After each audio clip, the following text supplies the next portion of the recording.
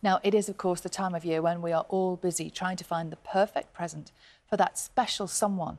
But what about your pets? Will they wake up to a stocking at the end of their basket this year? According to the animal charity Blue Cross, more than a third of owners say their little companion's gift is just as important as other essential Christmas expenses for humans, as Graham Satchell can tell us.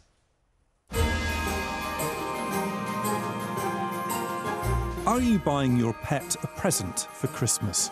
From festive outfits to edible Christmas cards, research from animal charities and retailers shows more and more of us are including our dogs and cats in the big day.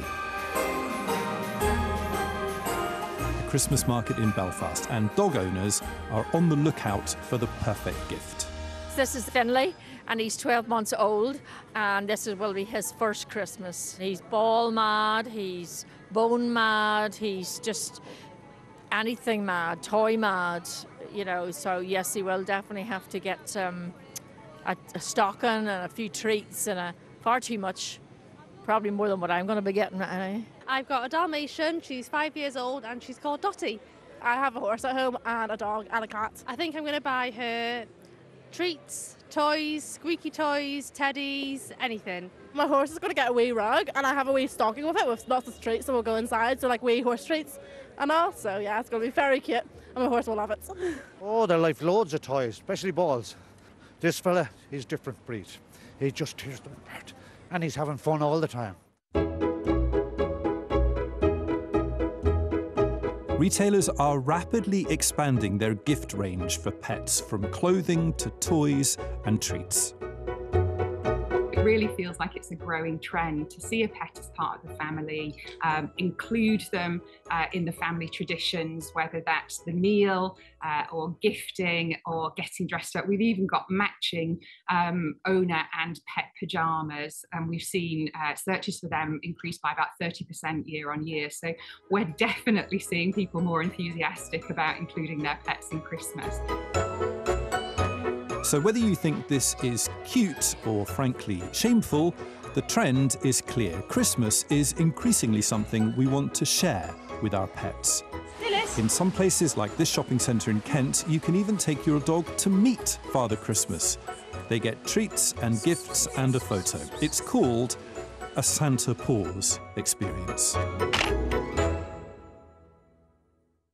I think we'll pause it right there, don't you? Yeah, I'm not sure I'd take my dog to see Father Christmas. I don't know. It's a nice picture, though, isn't it? It's a great picture. It's good for the socials. It's not just viewers at home who are pampering their pets this Christmas. Is it, Sally? No, because here's my Sadie. Look at her. There she's got like a little Christmas bow and a present on her head. I apologise to the dog immediately for putting this on television. So, I think Sadie's going to get maybe more presents this year. You told me you were really slow with your Christmas present buying this year, but... Oh, not for Sadie, obviously. The family and friends can wait. I haven't got anything else for anyone. But she's been overloaded. Totally, always. If you are spoiling your pet this Christmas, we'd love some more pictures. We have been talking this morning about how we might spoil our pets at Christmas. Lots of you have been in touch with festive pictures. Oh, my word. Oh, Claire would have loved this sequence, I tell you. Yeah. Look at this pair. They can't wait to open their Christmas presents from Santa. Thank you for that picture. Actual bags full of presents. A bit early, aren't they? Emma from Wales has sent this. Her horse has been getting into the festive spirit. I hope Claire Balding is still watching. She'd love that. That's a reindeer, Sal. That's a reindeer. Bob and Squeak, the guinea pigs, are getting all set for the big day. Oh, I love it. Is that two separate guinea pigs or one? I think it is. I think that what is going on, they're wondering. Oh, look, they look delighted, don't they?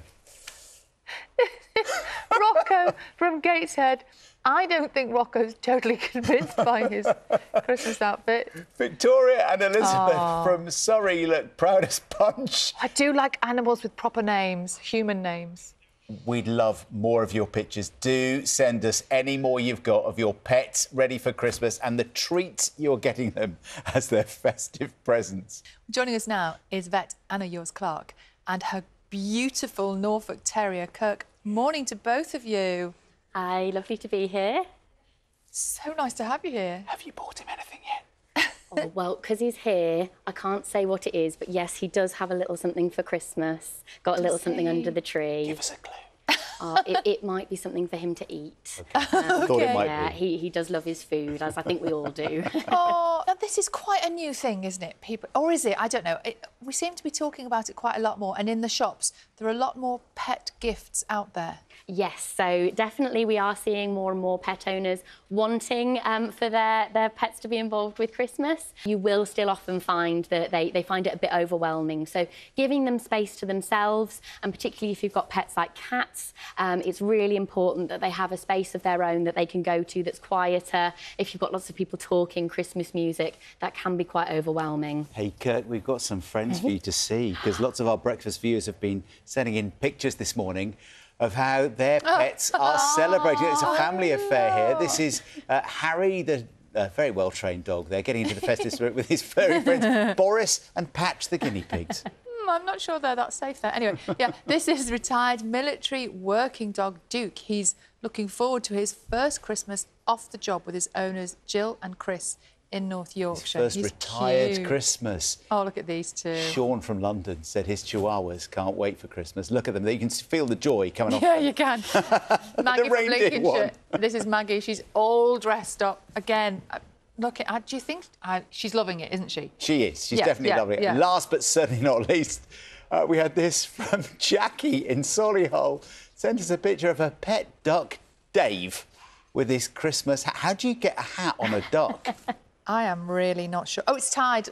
It's tied under his chin. Bit of elastic. Yeah, he's literally tied a little bit of string under his chin. Yeah, getting it That on must takes be some a work. bit of a challenge. Thank you both so much for coming in. Lovely to see you. Anna and Kirk, Merry Christmas. Merry Christmas I to you hope too. Santa comes, Kirk. Licking We his have a lips. sneaky Look feeling at it might. Kirk. Kirk wins this morning, wins everything.